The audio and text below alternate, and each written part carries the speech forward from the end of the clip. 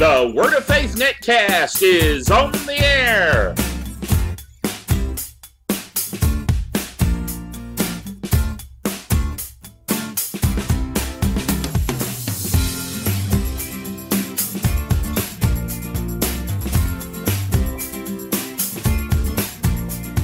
Well, praise the Lord. This is Dr. Bill Bailey, and this is the Word of Faith Netcast. And I'm glad you could join us this week. We've got a very special program for you this week. It was recorded live at Faith and Victory Church, and it's a very important topic, one I've been talking about here for several weeks now. We had a little break there while we had Pastor Keith Moore from Branson, Missouri, come on, but he was even talking about some of these particular topics. But what I want to talk about through this teaching that we're starting this week and will continue for the next, basically this netcast and probably two more beyond that. I got a little long-winded on this particular Wednesday night service at Faith and Victory. But at any rate, this is an important topic. The title of the topic is Greasy Grace, Don't Slide In. All right? Greasy Grace, don't slide in. The Greasy Grace doctrine is what I call, it's my reference to, radical grace teaching. And we look at it from a biblical perspective, and we look at it from the perspective of the person that has been the major teacher of this particular doctrine. And I want to show you what the Bible has to say about what they're saying. So we're going to go directly into that teaching right now. Greasy Grace. Now I call it Greasy Grace. You know, Pastor talks about radical grace, I think is the term that he likes to use. And actually, the people that are in the movement that I call Greasy Grace, they call themselves radical grace followers. Now, I thought it was interesting that they call themselves that, because the word radical, if you look it up, in Merriam-Webster, it is defined as very different from the usual or traditional, extreme, favoring extreme changes in existing views, habits, conditions, or institutions. So it is radical grace. Now, keep in mind, and Pastor's been teaching on some of this, so a little bit of it will be slightly repetitive. Hopefully I'll come at it from a little different direction than he's been coming from it. As you might imagine, a little more PhD-ish direction. I did a lot of study on some of these things and references and so forth. But the thing about this radical grace is that it's important. It's a key thing that we not forget that grace is biblical. There is a teaching concerning grace that is biblical, and that's what Pastor's been doing. As a matter of fact, I appreciate what Pastor's been doing, teaching on the book of Ephesians as he has been from chapter 1, verse 1, all the way through, line upon line, precept upon precept. That's the way you do it. You answer bad teaching, incorrect teaching, with sound teaching. Because when you hear the real, the counterfeit is easy to spot. And that's exactly what they do for retail establishments to try to train them how to recognize counterfeit bills. They literally have them handle real money so long that when they then touch the counterfeit, they go, oh, that's not right. They immediately recognize it. And so that's what I want us to always keep in mind. There is a legitimate teaching concerning grace. There is an accurate teaching concerning grace. And that's what Pastor's been doing, and I think that's really important. What I'm going to do is look at some of the beliefs of this particular movement. Now, there's a couple of things that have struck me as I've seen this whole Greasy Grace movement teaching come about. And by the way, I'll mention this. I call it Greasy Grace because it's easy to slide in unless we're diligent, okay? The main person that's teaching Greasy Grace doctrine, radical grace doctrine, is a guy from overseas, and he claims, he says that he learned most of what he learned from Kenneth Hagin, that he's a word of faith preacher, and he approaches it from that perspective. And many people who are challenging what he teaches challenge it because they say, well, see, he's just a word of faith guy. I beg to differ. He is not a word of faith guy. As a matter of fact, if you listen to what he says, he goes on to say, I'm out beyond the word of faith message now. I appreciate Brother Hagin, but I'm now out beyond that. Well, you know, once you get out beyond the Bible, you're too far out for me, okay? And if you're out beyond Brother Hagin, I can truthfully say you're too far out for me. So there is a difference between word of faith teaching and the Greasy Grace teaching.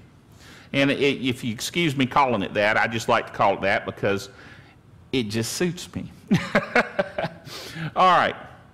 Here are some of the main doctrines, teachings of the Greasy Grace movement. Now listen to this. All teachings of Jesus in the New Testament, that is in the Gospels, are before the cross and therefore are Old Testament, and therefore they do not apply. Okay? Now, here's what I want to keep in mind about this teaching. Remember that in Genesis 3:1, and actually let's go ahead and put that verse up there, Genesis 3:1, the devil was described as subtle.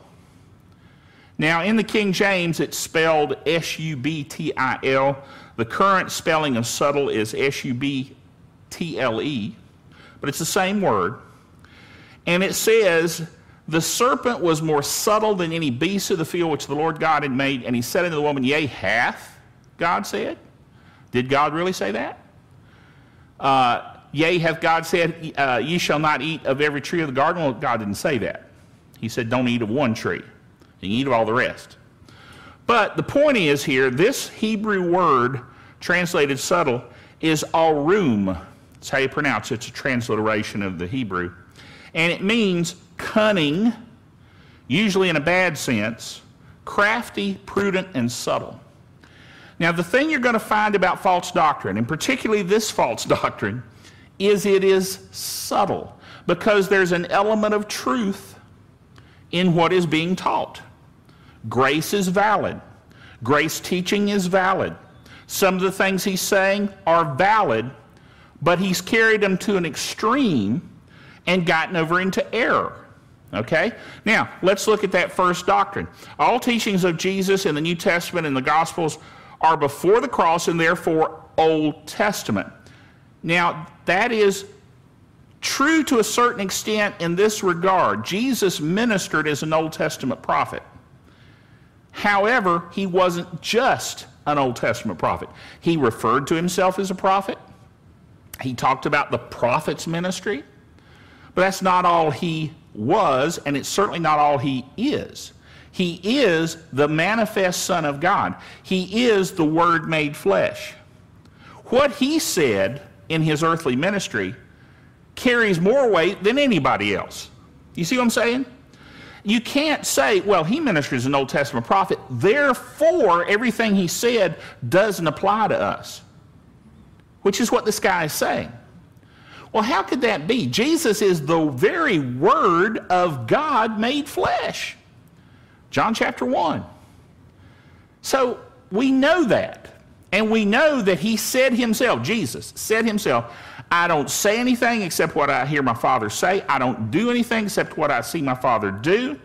In other words, I'm not here representing myself. I'm not here with my own opinions. I am saying what the Father God said. Well, give me a break, folks. That means whatever he says is straight from God. It's not filtered. It's not covenant-based in regard to Old Testament, therefore it doesn't count. Besides that, that is really a misunderstanding anyway. Old Testament, therefore it doesn't count, is not correct. The Old Testament says, thou shalt not kill. Amen? That is a commandment. And actually, the Hebrew is very plain. It says, thou shalt not take innocent life, which is why it is erroneous for people to say, well, the Bible says thou shalt not kill, so we should be against capital punishment. No, the Bible says that the state bears the sword in order to punish evildoers. But if they're evildoers, they're not innocent. And the verse says, thou shalt not take innocent life. Well, who is the most innocent? An unborn baby. And I'm amazed at people who tell me, well, Dr. Bill, how can you be against abortion but for capital punishment?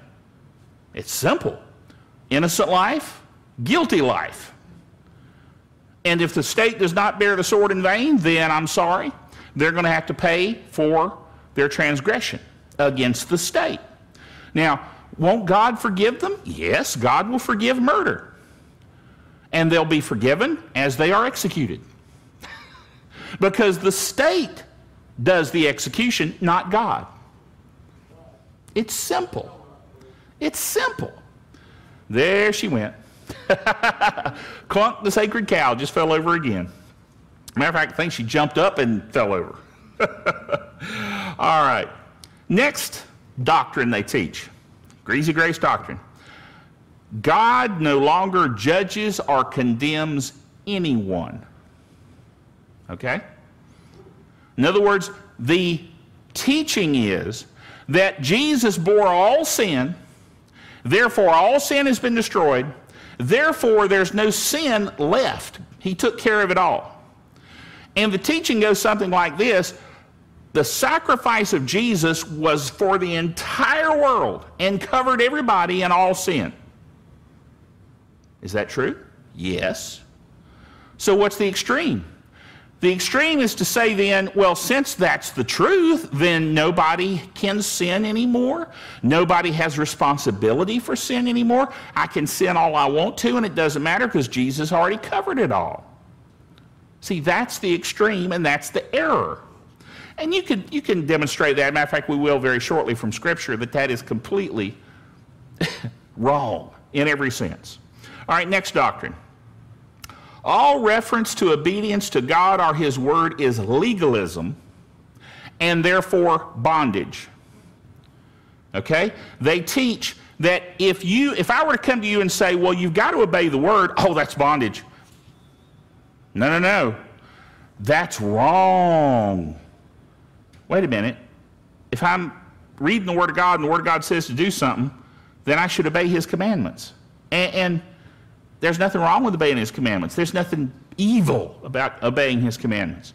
Matter of fact, not obeying His commandments comes from a bad premise, and we'll get to that as we look at the Scripture in just a few minutes. Next doctrine. There is nothing we have to do, and I put do in quotes here because that's the key word they focus on. There's nothing we have to do as believers anymore. Church attendance, tithing, confession of Scripture are legalistic. If you were to tell me, now, Dr. Bill, in order to operate by faith, you have to speak the Word. That's legalism. I don't have to do that. I can succeed without doing that. Well, I'm sorry, the Bible says you cannot succeed without doing that. Oh, you mean I got to do something? That's legalism. No. Doing something is obeying the Word of God. Be ye doers of the Word and not hearers only, doing what? Deceiving your own selves. Uh-oh. These folks are deceived. They're literally deceived. All right, next doctrine or teaching. When Jesus bore our sins on the cross, past and future, all sin was completely destroyed. Therefore, no one can sin anymore. Now, this one gets me. I encountered a pastor many years ago. Now, I'm not talking about a guy who, was some country preacher that didn't have a lot of education. This guy taught Greek in a Bible school. He was very well educated. He was extremely committed to the Word of Faith message at the time. Now, this was back in the 80s. This was a long, long time ago. However, he came to me one day and he says, Brother Bill, it is impossible for me to sin. I said, is that right?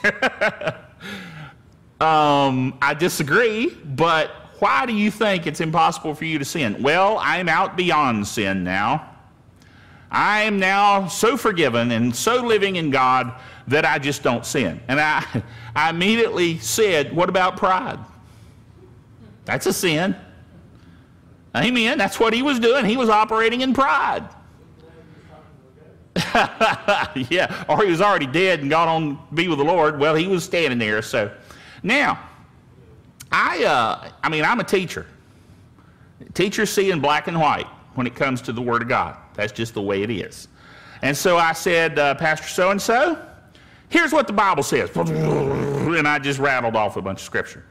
He looked at me for a while. He says, you just don't understand my revelation. I said, apparently I don't. And apparently I don't want to. Now, it wasn't a year or so later that he ended up having an affair with his church secretary, lost his family, his children, his church, but he couldn't sin. Now see, the problem with false doctrine is it will lead you down a road where you will do the very thing that you think you're not capable of doing. He got in there and the church secretary was like, my husband doesn't love me. He doesn't understand me like you do, Pastor. And they were in the church by themselves. Uh-oh. And so before too long, they're headed for the hotel. Well, that's sin. The Bible calls it adultery. If they weren't married, fornication. But in this case, both of them were married, so that's adultery. That's sin. Now, can they pray and get forgiven? Yes. But that really is, in this case, isn't the point, because he was convinced he couldn't sin in the first place. Anyway, this is part of what their teaching is saying. Now, part of what they're saying as well is that, and as a matter of fact, I've got this a little later on, but I'll go ahead and mention it. 1 John chapter 1, in other words, little John, as opposed to Gospel of John. 1 John chapter 1, verses 8 and 9 are a verse of Scripture that this guy likes to harp on, this guy who teaches Greasy Grace. So let's go ahead and put that up. 1 John chapter 1, verse 8. We'll start there. It'll be 8 and 9. If we say we have no sin, we deceive ourselves and the truth is not in us. Well, that covers that guy that I just talked about, right? Let's go to verse 9. If we confess our sins, he is faithful and just to forgive us our sins and cleanse us from all unrighteousness. Now, this Greasy Grace teacher says that verse of Scripture cannot apply to Christians, okay? Although 1 John very clearly, if you look at the chapter, is talking to believers. Now, as Pastor has pointed out, it has to be talking to Christians because to get born again, you don't confess sin. You don't have to confess and enumerate every single sin you ever committed. Thank the Lord. I'm glad that's the case. What do you have to do? You have to do what Romans 10, 8, 9, and 10 says. What saith it? The word is nigh thee, even in thy mouth and in thy heart. That is the word of faith which we preach, that if thou shalt confess with thy mouth the Lord Jesus and believe in thine heart that God hath raised him from the dead, thou shalt be saved. The word sozo, saved, delivered, healed, protected, made whole, spirit, soul, body, financially, socially, and delivered from all temporal evil. It's an all-encompassing word. The point is, though, you confess with your mouth Jesus as your Lord, you believe that God has raised him from the dead, and you're saved. You don't have to confess sin. But once you're saved, now you have to maintain a relationship with the Lord. Now, I'm not saying that if you commit a sin, kick the cat, kick the dog, that now you're going to hell. That's not what I'm saying.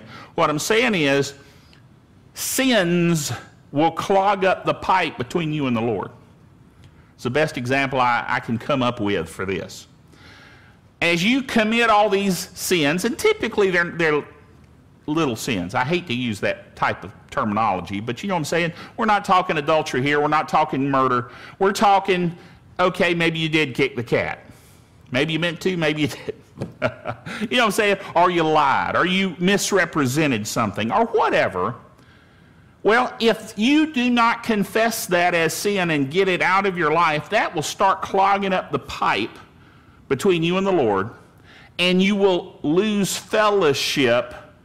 You're not born again. You're still going to heaven, but you lose fellowship. So what 1 John 1, 8 and 9 is for believers to keep the pipe clear. It's the Drano Scripture. Oh boy. I know there's a lot of people going, what? What'd he say? If we say we have no sin, we deceive ourselves, the truth is not in us. But if we confess our sins as we commit them, remember what Brother Copeland says, when you sin, don't run away from God, run to God.